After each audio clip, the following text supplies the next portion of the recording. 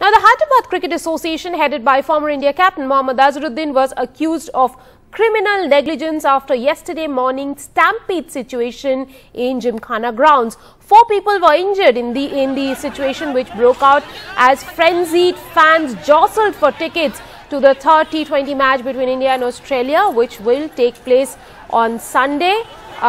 This will, of course, happen in the 50,000-seater capacity Hyderabad International Stadium. 15,000 plus people had gathered here, but the situation had spun out of control. The police had used batons to disperse the crowd and restore control.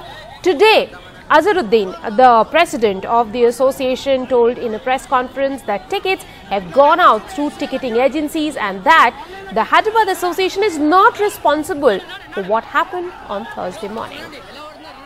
The tickets are sold by Paytm, is our ticket partner, and I think there is no confusion. I think confusion is made by some people who are spreading rumors which are not true, because a lot of people are complaining that the tickets are being, we are not buying any tickets, but I think I have got all the details. There is nothing to worry, because like for example, you buy a ticket online, you buy 4 tickets, to answer your question, and then you get the ticket, you have to go physically, you have to show your Aadhaar card, you have to show all the details and your number, whatever that code comes, then only you will get 4 tickets. I am very disappointed with what happened. My heart goes to the families. We are taking care of them, whatever happened from our association. We are taking care of their medical expenses. If there is anything more we can do, we definitely do from the point of from our association. But if you see what happened yesterday,